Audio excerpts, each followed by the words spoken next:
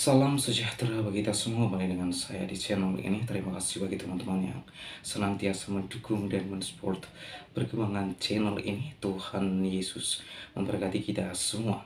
Nah, pada kesempatan kali ini saya kembali mengajak kita semua untuk menyaksikan seorang yang memiliki kelemahan tubuh, tidak ada tangan dan tidak ada kaki. Dan ia adalah seorang motivator yang sudah keliling 47 negara untuk menyampaikan kasih Tuhan Yesus Kristus, terlebih kepada para kaum muda, dan melalui kasih yang dia beritakan itu, yaitu Yesus Kristus, lebih dari 2 juta para kaum muda bangkit dalam terpurukan mereka dan termotivasi melalui pemberitaan sang motivator tersebut, termasuk di Indonesia. Orang ini adalah sangat mengasihi Tuhan Yesus Kristus, cinta Yesus Kristus, dan ia diundang di mana-mana dan selalu menyampaikan nama Yesus Kristus dan menyampaikan kasih yang ada di dalam Yesus Kristus. Thank you for more love in Indonesia. Kami berdoa supaya lebih banyak cinta kasih di We Indonesia. thank you that more Indonesians would help more Indonesians. Begitu banyak orang Indonesia saling mengasihi dan membantu. Bless this nation. Berkati bangsa And ini. we thank you, Lord, for heaven. Dan kami bersyukur untuk sorga. Thank you, Lord, we all have a purpose. Terima kasih kami memiliki tujuan itu. In Jesus' Di name. dalam nama Yesus. Amen. Amen. Groban, engkau itu sangat disayangi. Engkau iya sangat dong. dicintai. Kita adalah makhluk ciptaan Allah dan kita sangat dicintai oleh Sang Maha Pencipta, ya. Den, keren Ya. banget Den. Ini adalah salah satu motivator dunia. Motivator Dunia loh, sahabat dahsyat. Next ini udah memberikan motivasi lebih dari 24 negara di dunia, luar biasa. 47 negara. 47 negara. Dan Nick ini lahir di Melbourne pada tanggal 4 Desember 1982. Dan saat pertama kali orang tuanya sangat terkejut ketika melihat keadaan putra mereka yang lahir tanpa 2 lengan dan 2 kaki. Awalnya seperti itu Dan Nick dulu masa kecilnya pernah juga hampir mau bunuh diri, tetapi akhirnya dengan motivasi untuk dirinya sendiri dia bisa bangkit dan dia malah bisa menjadi motivator dunia. Wow. Ya, dan Sejak usia 6 tahun, Nick ini mulai belajar menggunakan apa yang ada pada tubuhnya. Dia juga melakukan hal-hal yang seperti kita lakukan, memancing, main golf, berenang, luar main biasa. skateboard, bahkan bisa main drum juga. Oke. Can you Dan show us? sebelah kirinya Nick ini ada Mas Agus sebagai translatornya. Halo Mas Agus. Halo. Hai Nick. Selamat pagi. Selamat pagi. Selamat pagi. Selamat pagi ya. Oke, Mas Agus, kita ini kan sekarang ada di Dahsyat. Boleh nggak kita minta Nick untuk menyebutkan slogan kita? Ya. Selamat pagi sahabat Dahsyat. Selamat pagi sahabat dahsyat. Untuk menyapa semua. Say it again. Selamat pagi Ya. sahabat dahsyat. Aha. Selamat pagi, Sahabat dahsyat. Salabat Dasha. Wih. Happy birthday, RCTI as well. Happy birthday to RCTI. Ya. Oke. Oke, Mas Agus, boleh nggak Nick ceritain sedikit tentang masa remajanya dia? Tell us a little bit about your childhood. Yeah, it was very Yeah. difficult at times. You know, everyone else has arms and legs but me, and Ya, itu sangat sukar sekali karena semua orang itu punya tangan dan punya kaki, tapi saya nggak punya tangan dan kaki. my parents were Christian, and so they told me that God loves me. Dan orang tua saya adalah orang Kristen dan mereka berkata bahwa Tuhan mengasihi saya. It's true, God loves us all, no matter what. Dan betul bahwa Tuhan itu mengasihi kita apapun keadaan kita. And I couldn't see the plan. Saya tidak bisa melihat rencana itu. I couldn't see purpose. Saya tidak memiliki tujuan. I got teased at school. Saya itu diejek di sekolah. Oh, you got laughed at. Oh, saya ditertawakan. Nick, you're not good enough. Oh, Nick, kamu itu nggak baik. And I looked at everyone else and I started getting sad. Dan saya melihat kepada semua orang, saya merasa mulai sedih. I thought, what job am I going to get? Saya pikir pekerjaan apa yang bisa saya miliki? I'm not going to be happy. Saya akan tidak bisa berbahagia. I need arms and legs. Saya butuh tangan dan butuh kaki. Well, I prayed for arms and legs didn't come. Saya berdoa untuk tangan dan kaki, tapi nggak pernah dapat. So I tried to give up. Jadi saya mencoba untuk putus asa. And at age 10, I tried to drown myself. Pada saat usia 10 tahun saya berusaha menenggelamkan diri saya. And because I felt alone. Karena saya merasa kesepian. But I now know Tetapi sekarang saya tahu that when you don't see hope, it's still there. walaupun engkau tidak bisa melihat pengharapan, pengharapan itu masih ada. But first of all, how did I not commit suicide? Yang pertama, kenapa saya tidak jadi bunuh diri? It's because of my parents' love. Karena orang tua saya mengasihi saya. And I encourage every parent out there to love their children. Dan saya mendorong semua orang tua yang mendengar saya, kasihilah anak-anakmu. To tell them that God loves them. Beritahu anak-anakmu Tuhan mengasihi mereka. My parents told me that I'm beautiful. Orang tua saya berkata bahwa saya itu cantik. And I realized if I died, they would miss me very, very much. Dan saya sadar kalau saya itu mati, orang tua saya akan kehilangan saya. So I didn't want to leave them with that pain. Saya tidak mau meninggalkan mereka dengan penderitaan itu. So I decided to stay. Jadi saya mengambil keputusan untuk terus hidup. And now you can see my smile. Dan sekarang saudara bisa melihat senyum You can see my saya. joy. Saudara bisa lihat sukacita saya. Everyone has joy right there. Semua orang memiliki sukacita itu. And one of the things that I tell everyone is to be thankful for what you have. Dan saya beritahu kepada semua orang, engkau harus mengucap syukur dengan apa yang engkau miliki. With my little foot, Dengan kaki saya yang kecil ini, I can write, saya bisa menulis, I can type, saya bisa mengetik, and walk, saya bisa berjalan, swim. berenang. And one day I was playing soccer, Satu hari saya main sepak bola, and I realized something very, very important in life. dan saya menyadari sesuatu yang penting dalam kehidupan. You know, I actually played soccer and I hurt my foot and I couldn't walk for 3 weeks. Jadi saya main sepak bola dan kaki saya jadi luka, saya tidak bisa jalan selama 3 My name minggu. is Nick Vujicic, and I love traveling around the world, fishing, golfing, and swimming. I love living life. I am happy. Tuh, tadi nih So when I hurt my foot, I realized that Jadi ketika kaki saya ini terluka, saya sadar I need to be thankful for my foot saya harus mengucap syukur untuk kaki saya yang kecil ini. instead of being angry for what I don't have. Dibanding saya tidak lagi marah tentang apa yang saya tidak punya. So you have a choice. Jadi engkau punya pilihan, I have a choice. saya punya pilihan. Oh, I have no arms, no legs. Oh, aku nggak punya tangan, nggak punya Or I can kaki. say, thank you God for my little foot. Atau saya bisa berkata, terima kasih Tuhan untuk kaki saya yang kecil And ini. knowing this is a music channel Dan saya tahu ini channel musik and a program, dan Yeah. sebuah program. I love music. Saya suka sekali musik. Wih, yeah. So, And when I was 6 years old, Dan ketika saya usia 6 tahun, I used to keep the beat with my foot. And then someone said, well, Nick, you should try a drum machine.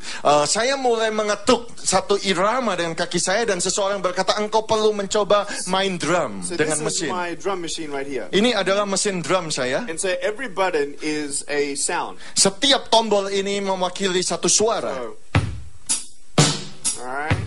And then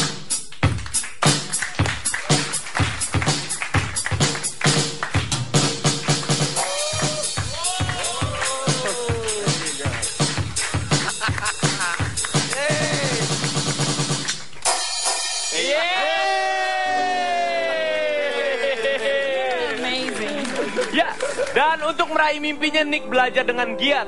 Otak yang encer membantunya untuk meraih gelar sarjana ekonomi di bidang akuntansi dan perencanaan keuangan pada usia 21 tahun.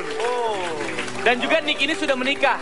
Sudah menikah juga ya Mas? Ya. Married, yes. Nick sudah menikah dan sudah memiliki keluarga ya. Bisa diceritakan nggak gimana waktu itu ketemu istrinya? Can you tell us how you met your wife?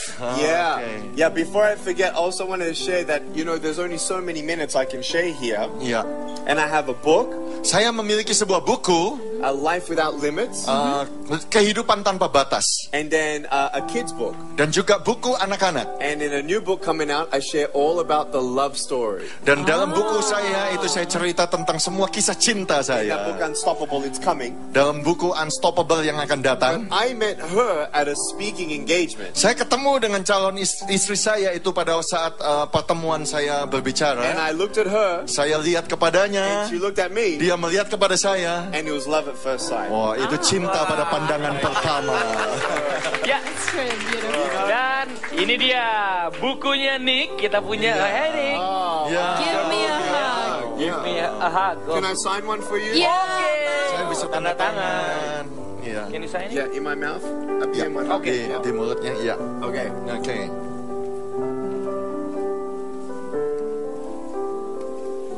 Happy Happy birthday, Day RCTI. Love Love Nick. Nick.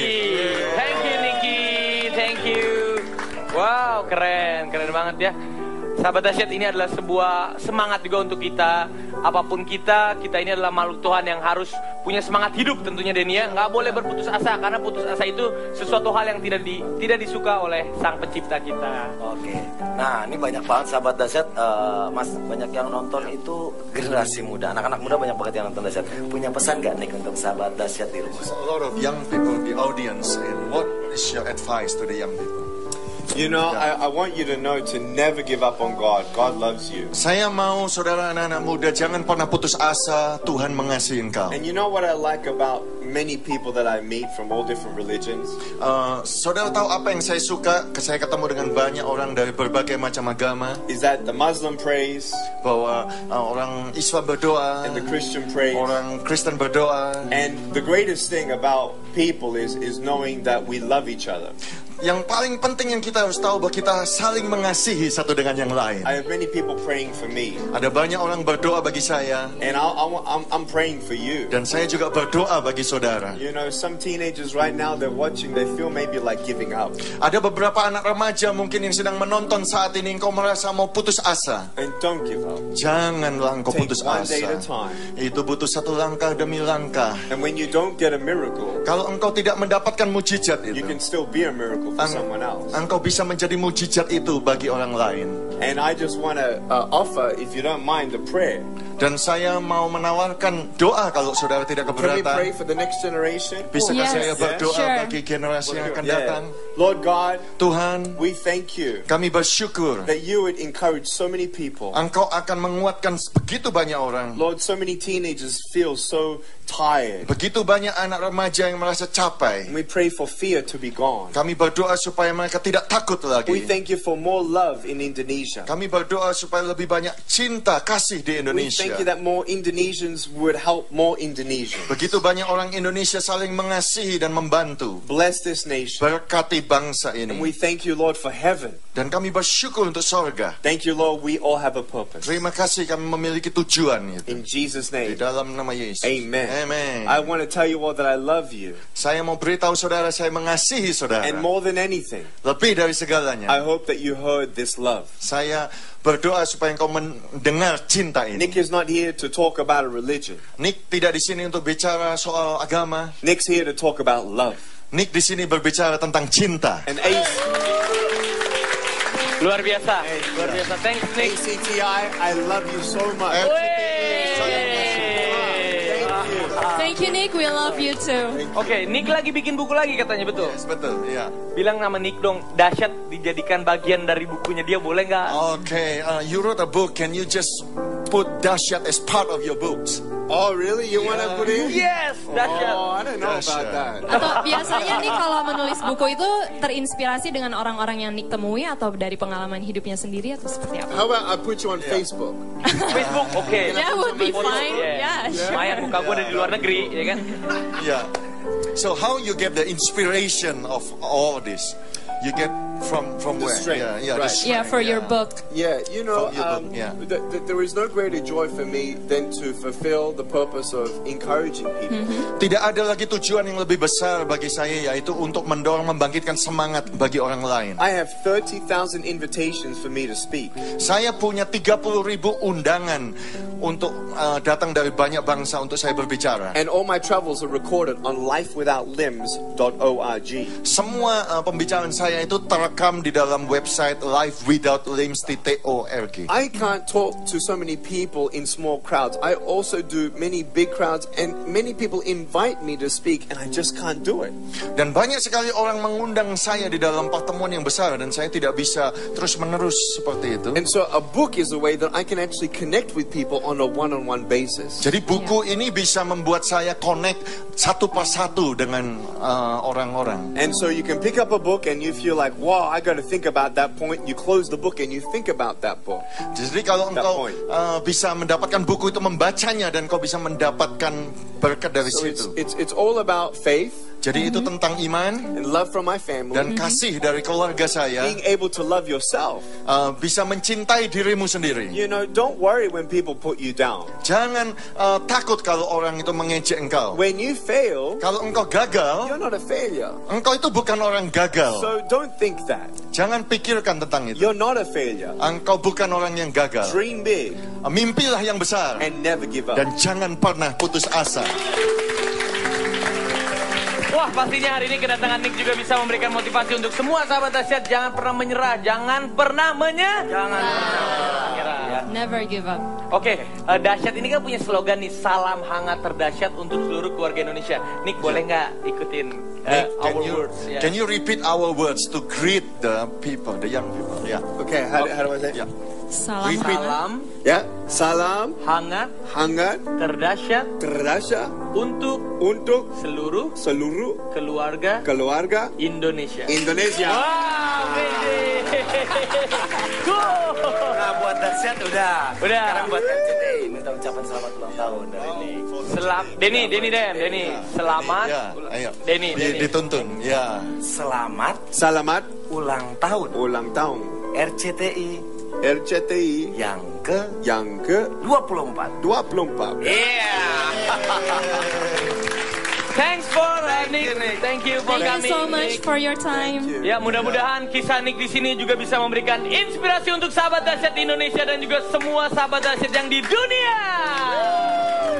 Oke, maybe Nick suka nyanyi nggak? Dia suka nyanyi nggak? Do you like to sing? Do you like to sing?